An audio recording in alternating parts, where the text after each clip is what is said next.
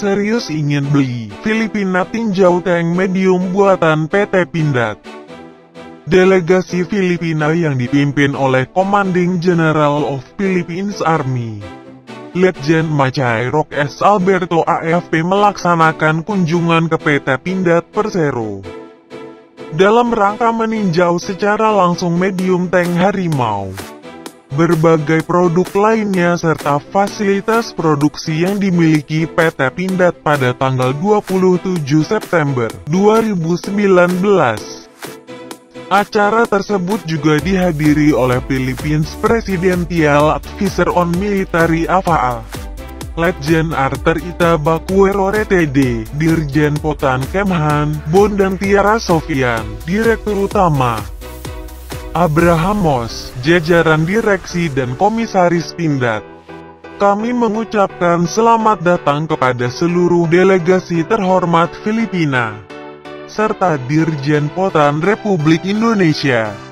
Hari ini kita akan menyaksikan secara langsung Harimau Medium Tank, sebagai tindak lanjut dari pertemuan dan pengujian yang telah dilakukan sebelumnya. Kami harap Anda dapat mendapatkan pengalaman menyeluruh mengenai produk andalan kami, jelas Direktur Utama PT Pindad Persero, Abrahamos dalam sambutannya. Bondan Tiara Sofian optimis dengan kemampuan Pindad sebagai industri pertahanan terkuat dan mampu mengembangkan inovasi dan kemampuannya. Kami dari Kementerian Pertahanan percaya terhadap kemampuan Pindad dan mendukung penuh Pindad untuk berinovasi dalam bidang pertahanan serta penyediaan alutsista.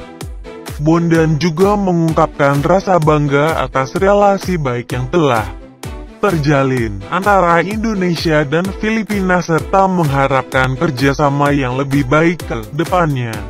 Delegasi Filipina mengapresiasi sambutan hangat dari jajaran Pindad. Macairok S.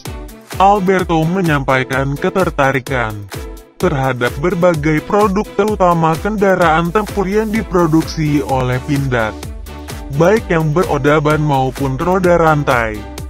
Disebutkan pula dalam paparan Abrahamos bahwa berbagai kendaraan tempur telah lolos dalam berbagai pengujian hingga memenuhi seluruh persyaratan dan kebutuhan kendaraan tempur untuk militer Filipina. Kami tertarik dengan produk kendaraan tempur terutama Harimau. Kedepannya kami akan mendiskusikan dengan lebih lanjut mengenai potensi kerjasama terkait dengan pengadaan hingga pengembangan kompetensi Harimau, jelas Alberto. Delegasi militer Filipina juga mengakui ketertarikan terhadap salah satu produk industrial andalan PT Pindad, yaitu ekskava amphibious.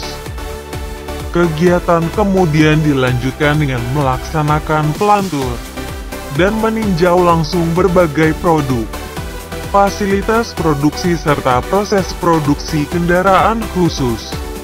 Kunjungan ke fasilitas produksi divisi kendaraan khusus direspon secara antusias oleh delegasi Filipina, terutama pada saat menyaksikan parade berbagai rampur dan rantis buatan Pindad meliputi Komodo, Anwar, Panzer 8x8 dan Medium Tank Harimau.